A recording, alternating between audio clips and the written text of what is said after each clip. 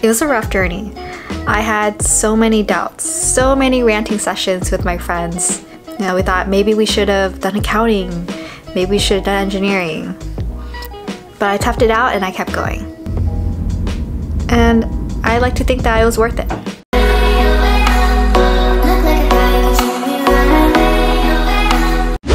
In this video, I'm going to go over any advice I have regarding pharmacy school and overall my journey of becoming a hospital pharmacist. Let's go to work. P1 year, set a good foundation for success. I think it's really important to get an internship. If you want to become a hospital pharmacist, you need to get that hospital experience. And depending on the type of internship, some of them can be very, very beneficial. For mine, for example, I was really fortunate to have a really great hospital internship where they allowed me to be really proactive in terms of attending Code Blues and helping the pharmacists out during those. They let us round with the medicine pharmacists on our last year during rotations. They allowed us to do a journal club presentation, do some research, drug use evaluation monitoring. We also had a clinical shift for our last year where we got to practice dosing Vanco and TPNs with the supervision of the pharmacist. Of course, not all internships are like this, but it's still really good to have that experience compounding IV medications and understanding the workflow of the hospital. Especially if you were to become a hospital pharmacist in the future, working in the IV room, you're going to be the one checking to make sure that the technicians compound the medications appropriately. Getting some sort of leadership position, I think is really important your first year as well. You know, a lot of times organizations, they look for a level 1 representative or, you know, a P1 rep for their organization to help advertise, and from there you can continue on with the organization if you enjoy it. So for me, for example, I started off as a level 1 rep. The following year we were able to apply for more positions, so I eventually became president-elect. And the following year after that, my P3 year, I eventually became president of the organization. But you know, you don't have to be president of an organization to get residency, to become a hospital pharmacist. You can be treasurer, you can be social chair, you can be some type of leadership role. I think it's just important to have that experience, to have something to talk about in your residency interviews and gaining some of those experiences. And I think it's totally fun too, just being involved. I say one of my biggest tips for P1 year, befriend upperclassmen. They're gonna help you so much. I can't tell you how many times upperclassmen have given me such solid advice, whether it be regarding classes, studying tips. Oftentimes they would, you know, hand us down their notes or study material, and that just saves you a lot of time. The amount of time it took me to make the handout versus actually studying the material was not worth it. So take it from me. Get those handouts, those study sheets from your upperclassmen, cross-reference your current notes to make sure that they're up to date, and just try to spend as much time as you can doing active recall. P2 year. The goal is to have a positive trend. Don't beat yourself up if you didn't do so well P1 year. As long as you have a positive uptrend, that's what matters. As long as your grades improve over time, don't beat yourself up, okay? Like a lot of pharmacists tell you, clinically, when you're working, you can't go off of a one solid number. You have to go based off of trends. So it's the same thing. You know, if you had a pretty bad grade, couple bad grades during P1 year, that doesn't matter compared to your P3 and P4 if you excel during those years. I say those matter more. So that leads me to P3 year. Do well on your core modules. Remember when I said, don't waste your time making your notes all pretty? Yes, so that I'd say is one of my biggest advice. My biggest advice is TLDR Ugly Notes. I'll explain. So I found that, you know, the first couple years of pharmacy school, I wasn't doing so hot. Why? Because I was just obsessive OCD about making my notes pristine and perfect and catching all the details from all the lectures and making it all color-coded and nice for me to review. And by the time it was time for me to review, I had not that much time. the uglier notes, I found that I actually did a lot better, because what I tried to do is that as I'm reviewing the material, my goal is to make a short TLDR, short summary of the material to fit 1 page.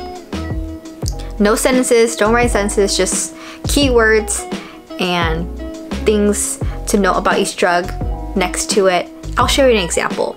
But from there, then my goal is to actively recall, grab a blank sheet of paper and try to recreate that 1 page summary. And I found this method helped me so much, especially for boards, when you have to learn a gigantic book in your head for an exam for your license. Alright, welcome to my ugly TLDR notes for pharmacy. So this entire book I used to study for CPGE and NAPLEX, and literally each page I tried to dedicate it to a topic, and I forced myself to make it not as pretty. You know, when I found myself trying too hard to make it pretty, I had to like slap myself. But here's for example. So, pulmonary arterial hypertension. What I pretty much did was, there's different drug classes, right? So I had them here.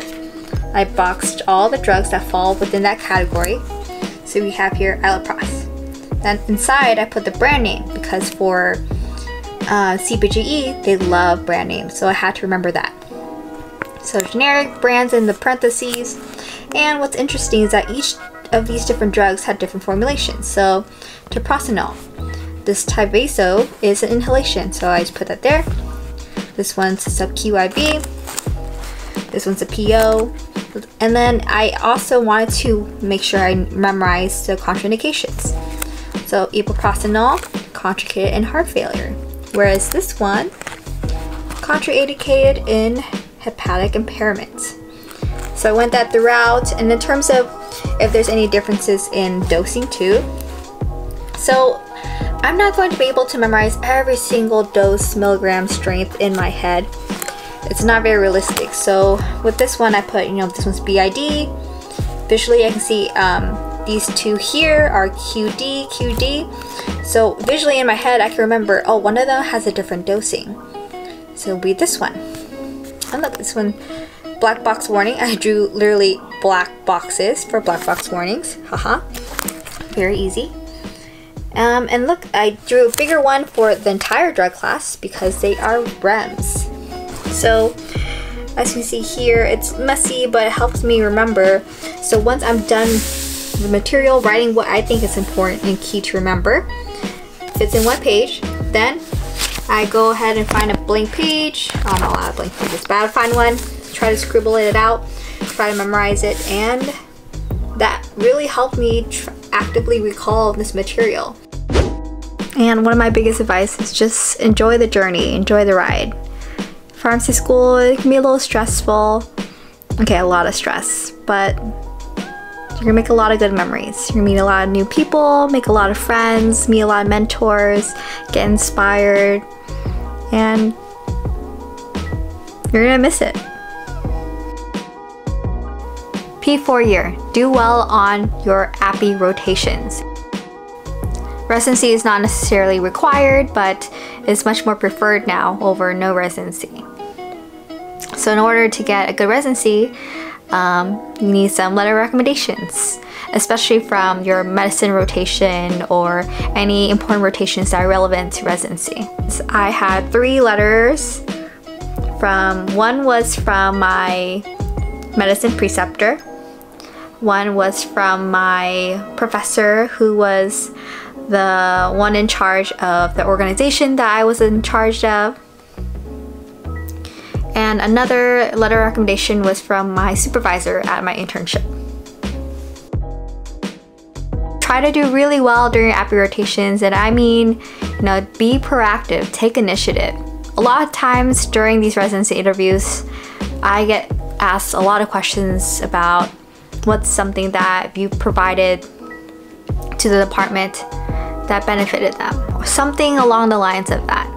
So Let's say if you were proactive, you took initiative, you saw that there was a problem in their workflow, or you saw that something could have been improved, and you took initiative and you helped create a monitoring sheet, or you helped update their protocol, or found some flaws that need to be fixed. I think that's perfect for, you know, residency questions or something to bring up. What's really important is that during your API rotations, keep an Excel sheet of all of your interventions during that time, because they will ask you this during residency interviews. Oh, what was your most significant intervention? What's an intervention that was not agreed upon by a doctor? How did you resolve it? What was your favorite intervention? What was your least favorite intervention? Blah, blah, blah, blah. Like, interventions everywhere. And it's hard to look back when it's block 1 versus block 6 versus block 7. Just try to keep an active log of everything you've done. And that will really help you, you know, remember for your interviews.